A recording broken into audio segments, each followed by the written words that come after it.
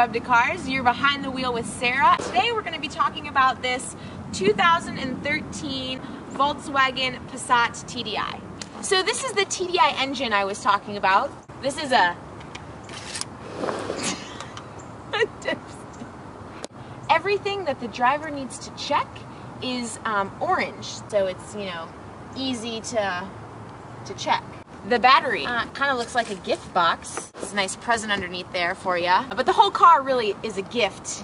Now, I could spend all day talking about the wonders of cylinder direct fuel injection, forced induction, and intercoolers, but the only words you need to know when talking about VW's TDI engine are Verbesserten Kraftaufbruch. As you all probably know, Volkswagen is a German car, and they have a very interesting history. The German government, which I feel beaches of Normandy, Farfignugan.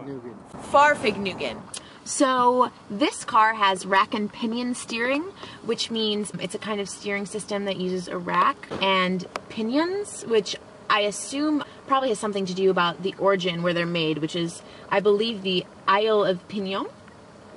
So my only objection to the interior is the VTEX leatherette seating actually isn't real leather, and I don't ever want to feel like I'm sitting on a cow. VTEX. Does my hair look okay? Yep. VTEX? So the cool thing about this car is that the seats recline. So if you ever want to take a nap in traffic, and who doesn't, you can get real comfortable. As you can see, the trunk is very roomy. Very funny, guys, there's a safety latch I can get out.